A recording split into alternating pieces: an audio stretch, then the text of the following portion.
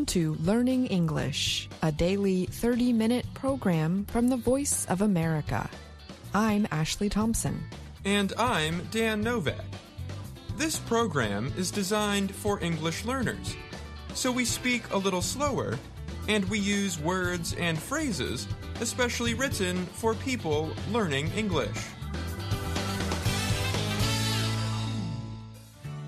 On today's program, you will hear reports from Mario Ritter Jr., Brian Lynn, and Dan Friedel. Later, Faith Perlow presents this week's Everyday Grammar lesson.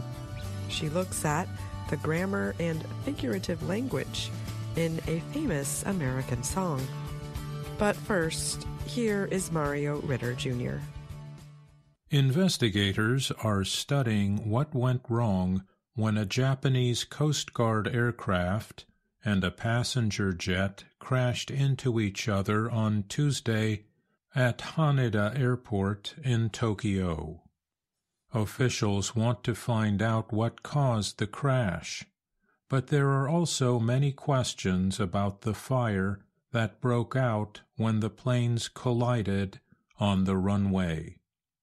The body of the passenger jet, an Airbus 350, was made of carbon composite fibers. Passenger aircraft bodies have traditionally been made of aluminum.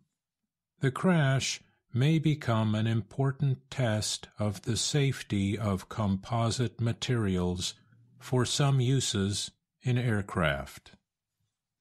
Communications from air traffic control at the airport describe some of the events leading to the crash. The larger Japan Airlines JAL passenger jet was given permission to use the runway where the Coast Guard plane, a Bombardier Dash 8, was preparing for takeoff.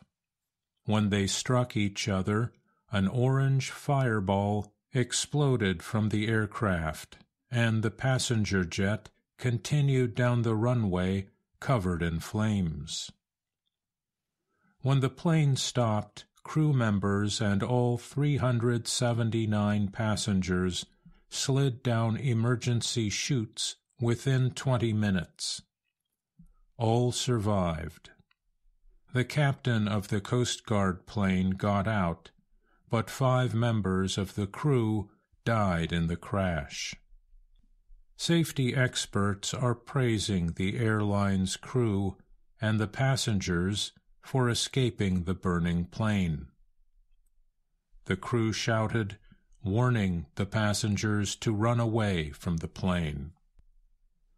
Composite materials have been used for many years inside commercial aircraft.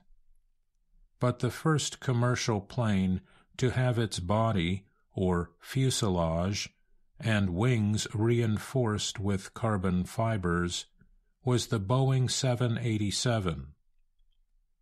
It went into service in 2011.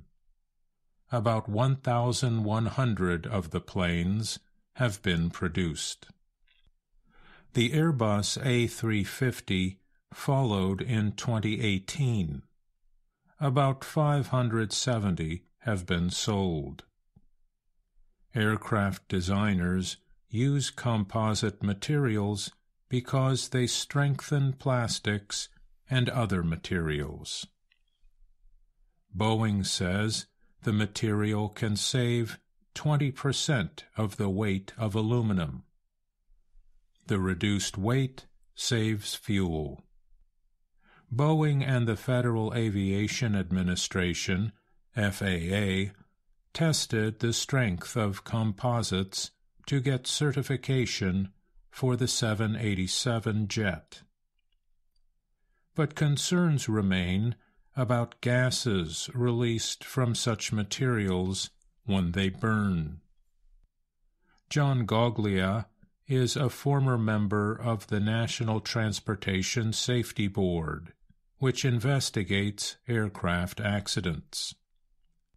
He said there has always been a concern about composites if they catch fire. Goglia noted that the gases released when composites burn are dangerous. They can even be dangerous after the fire is put out because the fibers might remain in the air. The FAA has said for more than 20 years that there are dangers related to composite materials. FAA officials say the main health dangers include sharp pieces of material, dust, and poisonous gases caused by burning substances that hold the material together. Although the inside of the passenger plane filled with smoke after the explosion, all 379 passengers were able to escape. John Cox, a safety expert, noted, "That fuselage protected them from a really horrific fire. It did not burn through for some period of time and let everybody get out." Goglia said there is no real evidence whether composite materials or aluminum are better at resisting fire long enough to protect people. However, one passenger on the JAL flight said the smoke stung very much. Todd Curtis, a safety expert and former Boeing engineer, warned that injuries from dangerous smoke could take a long time to show up. Passengers involved in accidents usually are in shock and often do not recognize their injuries. Another concern experts noted was the amount of time it took firefighters to put out the fire. Pictures show the JAL flight's burned wreckage near one of the runways. The body was almost completely destroyed by fire. In 2013, a fire at London's Heathrow Airport involving an Ethiopian Airlines Boeing 787 was difficult to stop. Safety expert Curtis said, "Putting out the fire took much more effort than a typical airliner fire." Curtis said he worried at the time about composite fuselage fires. Those concerns, he said, have not gone away. I'm Mario Ritter, Jr.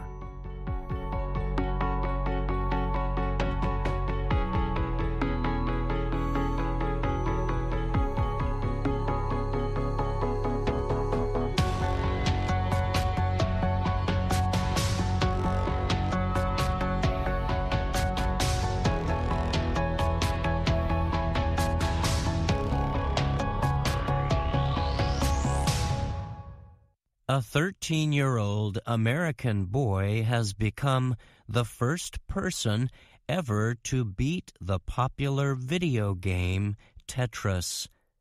The young gamer, Willis Gibson, completed 157 levels of Tetris before the game technically surrendered. Gamers call this kind of ending a kill screen. The Tetris program had no more plays to make, and so it crashed, freezing the video game. Gibson lives in the Midwestern state of Oklahoma and goes by the gaming name Blue Scooty. He can be heard repeatedly shouting, "Oh my God," on a video recording as he beat the game. "I can't feel my fingers," Gibson says in the video. Gaming experts had long considered Tetris unbeatable. This is partly because the video game does not have a clear ending point. Tetris came out in 1984 and quickly became a worldwide favorite. Its creator, Alexei Pajitnov, was a computer programs engineer at the Russian Academy of Sciences in the former Soviet Union. During the game, players move and join together 7 different shapes of falling blocks. The goal is for players to fit the blocks together to form solid lines inside a box. The blocks fall faster as players progress through higher levels of the game. On December 21st, Gibson reached level 157 and dropped a final piece into place. This caused a single line of blocks to disappear and the game to enter a permanent freeze. "This is unbelievable," Vince Clementi, CEO of Classic Tetris World Championship, told Reuters news agency. "Developers didn't think anyone would ever make it that far, and now the game has officially been beaten by a human being. For some time, gamers have known Tetris would eventually reach an ending point and technically shut down. But in the past, only a computer program could force such a game-ending shutdown." Other fans of the game were quick to share Gibson's excitement. Classic Tetris World Champion Justin Yu, who goes by the name Fractal161, declared in his own video, "He did it! He did it!" Tetris chief executive Maya Rogers joined in the celebration. She said in a statement it was fitting Gibson had beat the game just ahead of 2024 when Tetris was entering its 40th anniversary. "Congratulations to Blue Scooty," Rogers said. She added that the extraordinary event defied any previous known limits of the game. Gibson uses a rolling controller playing method popularized in 2021. It permits players to operate the controls in different ways to be able to keep playing longer to reach higher levels. I'm Brian Lynn.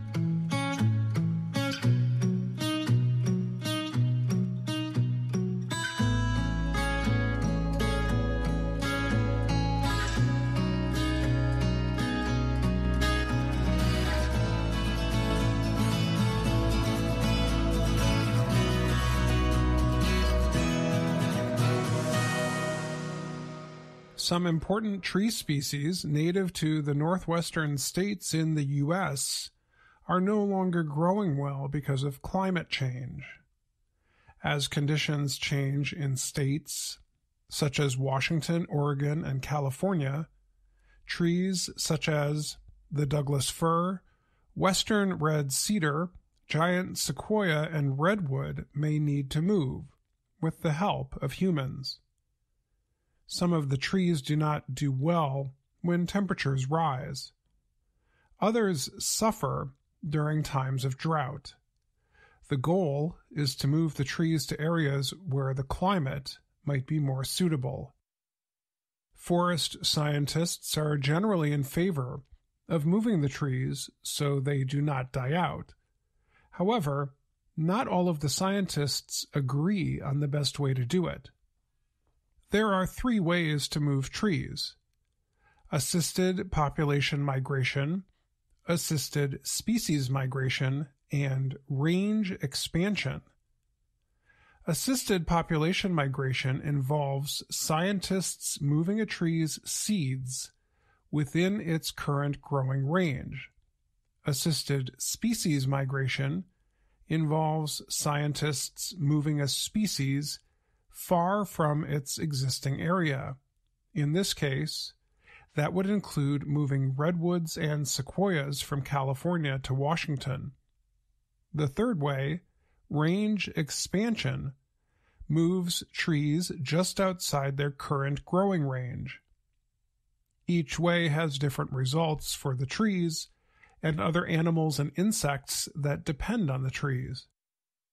Michael Case is a forest ecologist at the Nature Conservancy in Virginia. He said there is a huge difference among the different migration methods. He said the risk of failure increases whenever you plant something in an area where it is not locally found.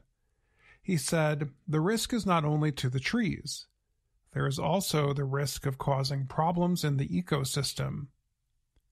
Case is working on an assisted population migration program with Douglas fir and western hemlock trees.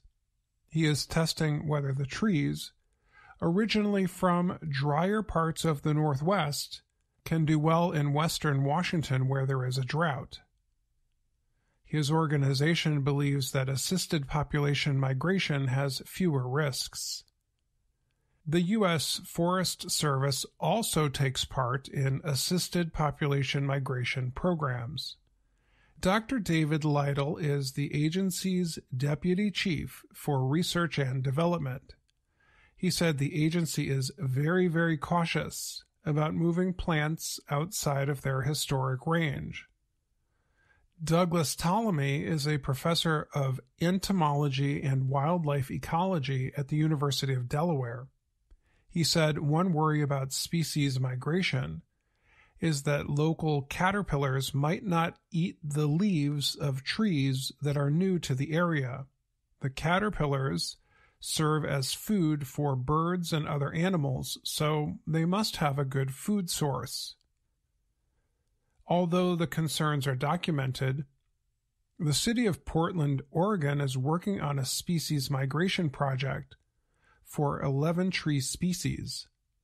The project includes 3 oak trees: California black oak, canyon live oak, and interior live oak.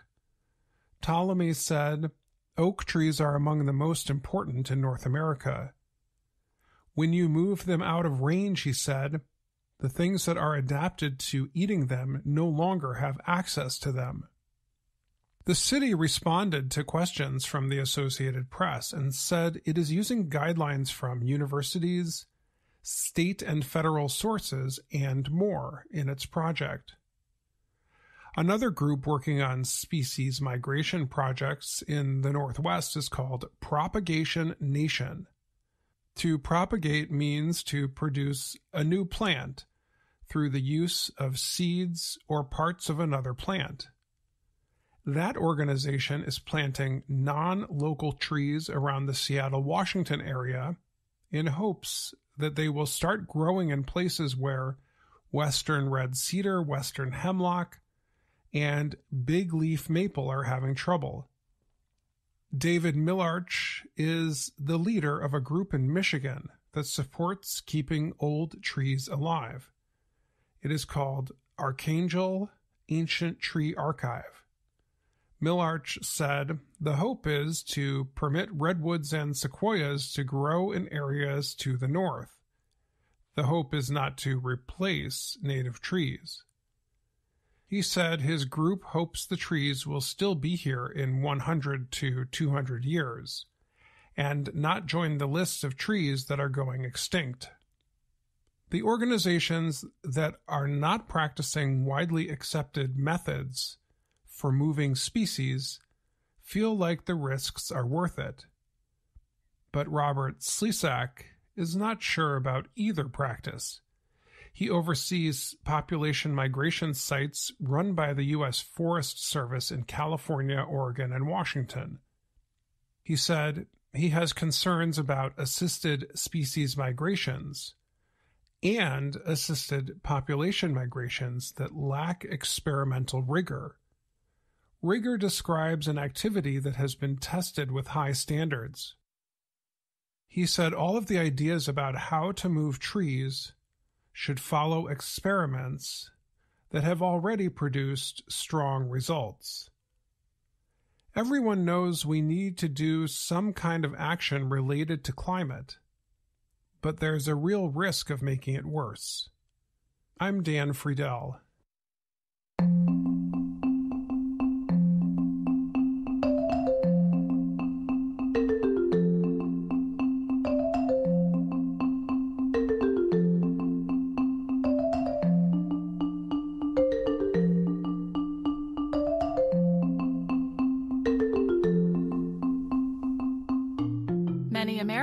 ones have returned to work or school as the holiday season comes to an end. Some traveled far to be with loved ones for Christmas and New Year's Day. Last month, we looked at the song Take Me Home, Country Roads. For many people from the state of West Virginia and the Appalachian Mountains, the song reminds them of home. John Denver recorded the hit song in 1971. Lana Del Rey recently recorded her version of the song. In today's Everyday Grammar, we will continue looking at parts of Del Rey's version of the song and connect it to grammar and figurative language. Let's look at the last section of the song. All my memories gather round her.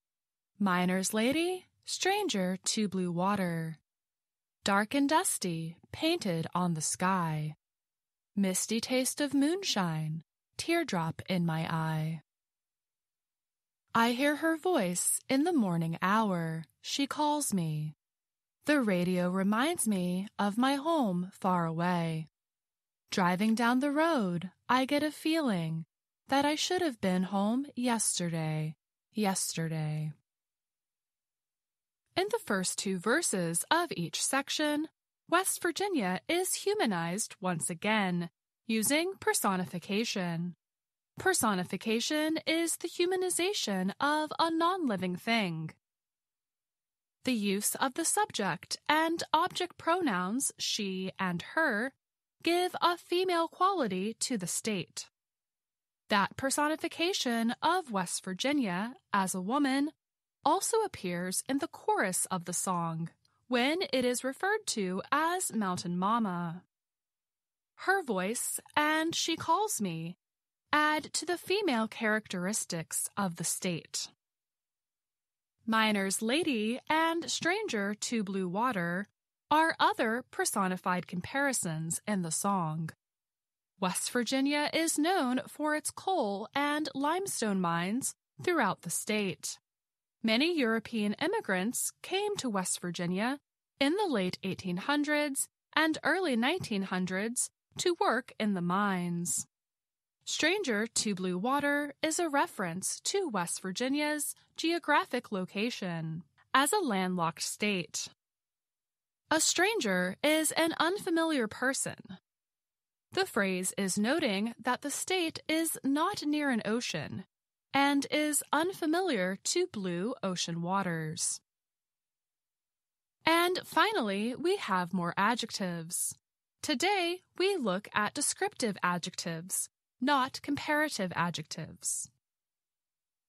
Dark and dusty, painted on the sky.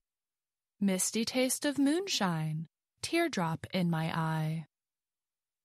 Dark and dusty refer to the miner's lady line and coal mining. Coal is a dark natural substance found in the earth. West Virginia and other parts of the Appalachian region are rich in this resource. It also creates dusty particles that fill the air. That combination paints or covers the sky. The line misty taste of moonshine also has a descriptive adjective. Misty has several meanings.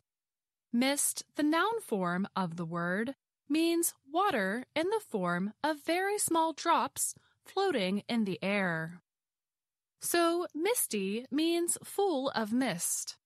It can also describe something that is not clearly seen or remembered. Finally, it can describe eyes that are full of tears. In fact, misty-eyed means the same thing as tearful. Moonshine is a kind of alcohol that is made illegally. Making moonshine was especially common in the hills of Appalachia during Prohibition, which lasted from 1920 to 1933. The alcohol was moved by car at night, and the bootleggers could only see by the light of the moon. That is where it got its name. It is not common to describe a taste or flavor as misty. but there are a few possible meanings. Since moonshine was strong, drinking it could leave one's eyes misty or filled with tears. The misty flavor of moonshine could also refer to the illegal way of producing and transporting the alcohol without anyone knowing. Today, we looked at the rest of the song Country Roads. We found even more personification by comparing West Virginia to a woman, with words like miner's lady and her voice. We found even more adjectives that were used to describe parts of Appalachian culture, like dark and dusty for coal mining, and misty taste of moonshine to describe a strong alcohol flavor that could bring tears to one's eyes. I'm Faith Perlow.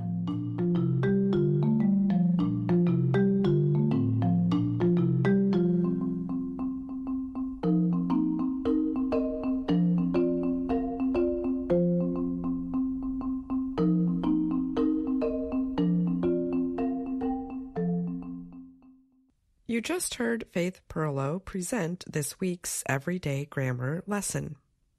She joins me now to talk a bit more about it. Hi, Faith. Welcome back. Thanks for having me back, Ashley. This week you wrote about more personification and adjectives found in the song Take Me Home, Country Roads. Can you tell us more about personification? Of course. Personification is a type of figurative language used in poems, songs, or stories. Figurative language helps us to use language in a more creative way and not just use the literal meaning of something. So, personification helps us to describe non-living things using human traits. This helps us to create a more interesting picture in our minds when we read. So, in the song Country Roads, the writers give human characteristics to the American state of West Virginia by referring to it as a woman. It does so using words like she, her, and even calling the state a mother or mama. Many countries and areas in the world are characterized with the female gender. Think of Mother Russia or Lady Liberty. Interesting. So why is personification used? Well, for one thing, it is fun to use language creatively. Another reason we use personification is to help readers empathize or create an emotional connection with an object, and to enhance our understanding of the description of it or its role. Personification also creates more connection between other characters in the story and the non-living thing. And, like I said before, it helps us to create images in our minds when we read. Well, thanks for sharing a bit more about personification today with us, Faith, and thanks for joining me on the show. You're welcome, Ashley.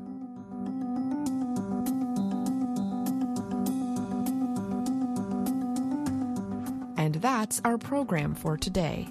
Join us again tomorrow to keep learning English through stories from around the world. I'm Ashley Thompson. And I'm Dan Novak.